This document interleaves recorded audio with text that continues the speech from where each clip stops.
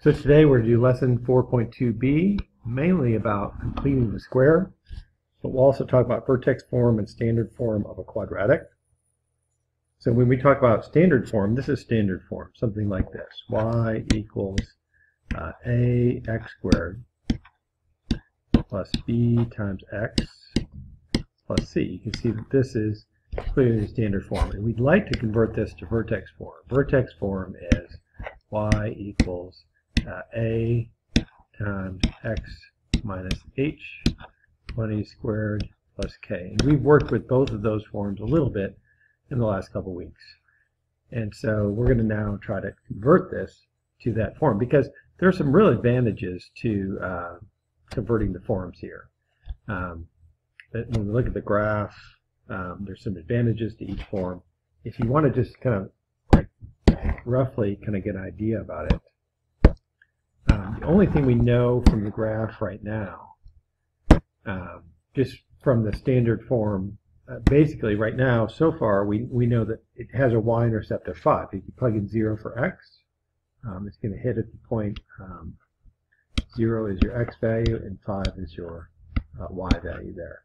So the y-intercept is clear on vertex form, or on standard form. That's c is always the y-intercept of the graph, which is helpful to know the y-intercept.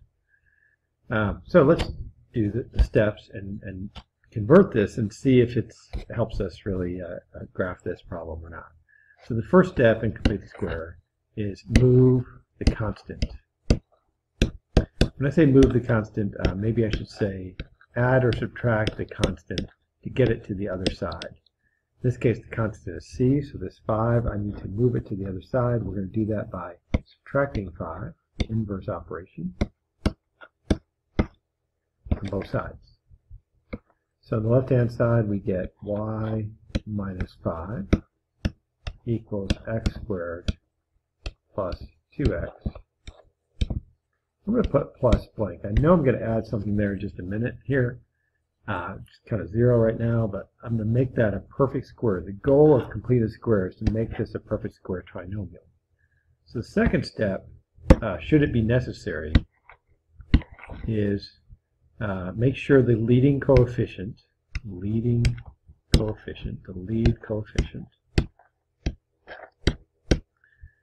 must be positive 1, be equal to 1. In this case, the lead coefficient is 1 right there, so we're okay. If not, you would divide each term, divide each and every term by the lead coefficient,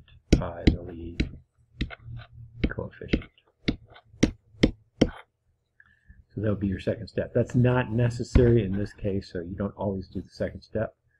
We can just skip that in this case. Third step we've done before with complete the square. Hopefully you remember it. You take half of this number, so half of, in this case, b. So half of b, of b. Then square that value and add to both sides.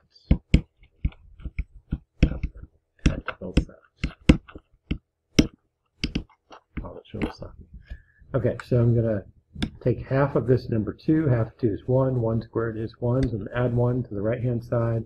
I'm going to add 1 to the left-hand side. So on the left, I get y, let's see, minus 4 equals. On the right, I know that's a perfect square right there. It's got to be. I added half that middle number squared. It's set up like a perfect square. The square root of 1 is 1. There's a plus and plus, so I know that's plus. That's the factored form of x squared plus 2x plus 1, which is a perfect square trinomial. So if you square the binomial x plus 1, you'll get that. Last step, so kind of like the first step, you move the constant back over. So move constant back over to the other side. So I want to move that 4 over. I'm going to add 4 to both sides. And I get y equals x plus 1 quantity squared plus 4. From there, that's a +1. That's hard to read there. From there, you can identify using the formula for vertex form. So vertex form is very good at identifying what h and k is. So h would be, in this case, h and k would be -1 would be h, and k would be +4. So my vertex is at -1, 4.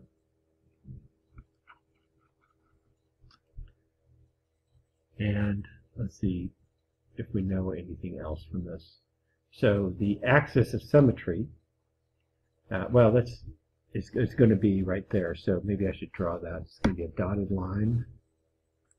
It's got to go through the vertex. That red point is the vertex. So at x equals -1, which is the same thing. If you're looking for a formula, that would be x equals h is the axis of symmetry.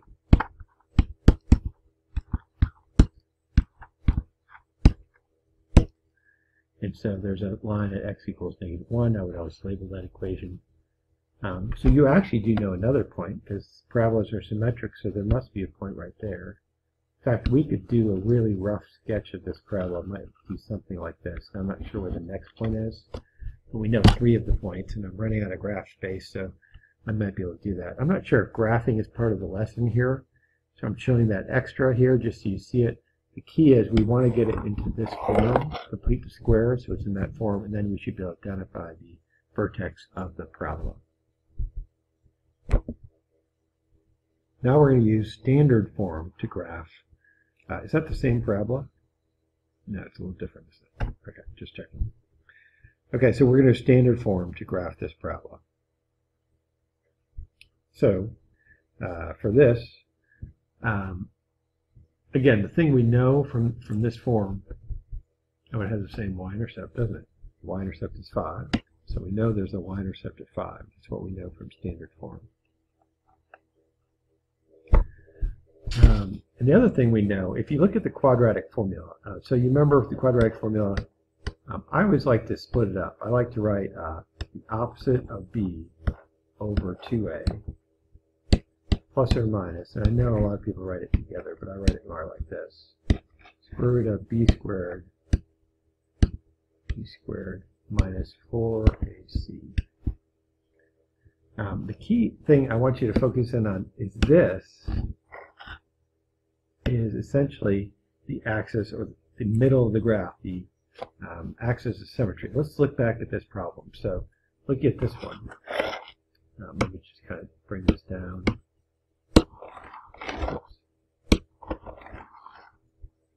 So give us some room here. So I'm going to pretend to start doing the quadratic formula on this. So I'm going to say x equals the opposite of, let's see, b, which would be opposite of 2 over 2 times 1, plus or minus, this over 2 square root of, what, 4 minus 4 times 1 times 5. So it ends up being something like -2 over 2, which is -1, plus or minus 4 minus 20, which is square root of -16, over 2. I guess this simplifies a little bit. This is maybe not the best example to use to drive home my point here.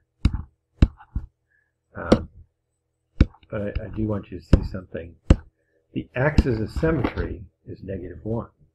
But the axis of symmetry is x equals -1. The way we got that, it's part of the quadratic formula. It's this first part. This is h, if that makes sense. That's always going to be the middle of the graph. So we have a formula. This is equal to, remember the formula for the axis of symmetry is x equals h. We could also say this is equal to the opposite of b over 2a. So if the parabola is in this form, standard form, I'm just going to apply this part of the quadratic formula first to figure out where my axis of symmetry is. So to do that, let's try this way. So we're going to go x equals the opposite of b, which would be the opposite of 6, over 2 times a, which is 1. So this is -6 over 2, which is -3. So I know there's an axis of symmetry dotted vertical line at x equals -3. That's the h value of the vertex. The vertex is somewhere on that line. I'm not sure where it is, but it's somewhere on that line. So to find it, actually what's interesting is if we plug -3 into the function, everywhere there's an x, we're going to plug in -3 here. Let's see what happens. We get y equals, instead of x squared plus 6 times x plus 5, I'm going to plug in a -3.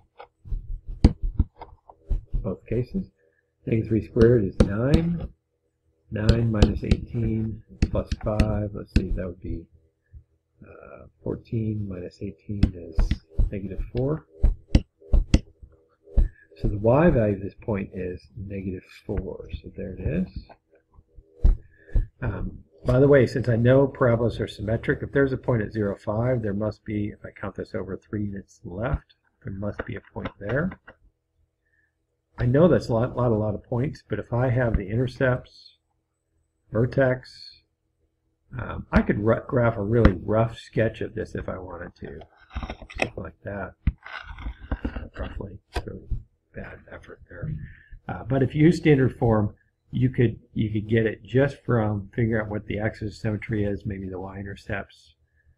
Might be nice to also find the x-intercepts there. The method there is to find h by plugging in the formula h equals the opposite b over 2a, then plugging that answer back into the original equation to figure out your y value. So now let's try to make this into a vertex form. So this is, again, going back to the complete square method. So I'm going to subtract 5 from both sides. Get y minus 5 equals x squared plus 6x plus blank. But I know what you get there, so half that number squared is 9, so I'm going to add 9 to both sides. I get y plus 4 equals, this should be a perfect square, x plus square root of 9 is 3. Last step, I'm going to move this 4 back over, in this case by subtracting 4 from both sides. So we get y equals x plus 3 quantity squared minus 4. So we get the center is going to be at -3, comma, -4. So -3, -4 is the vertex, or sorry, that's the vertex, h, okay. The y-intercept is positive 9. That's way up here. Somewhere up here is, at 0, 9 is the y-intercept. And then so the axis of symmetry, of course this would be the middle of the graph, would be x equals -3. If this is 0, 9, if I go 6 units to the left, that would be the point -6, 9. And I could probably sketch my parabola something like this. This is a really nice graph, hard graph for this. You got it. So you can try a few more using either equation or method to do that. And working backwards, I think vertex form might be the easiest way to tackle a problem like this. Helps to know what transformations have happened. So in this case, we see the vertex is at 4, 5, which are h and k. So we know this is y equals, I don't know a yet, I'm on the blanks of that, x minus 4, quantity squared, plus 5. So I do see a pattern here. Let's see. So, wow, it goes down to, so I don't know what a is. I do know that h and k are there. But I also know these other 2 points. I'm just going to label this one. This would be the point 5, 3. And that's really an x and y point. There's lots of x, y points. So to solve this equation, plug these 2 values in for x and y and solve for your missing variable, which is a. That's the end of the screen cap.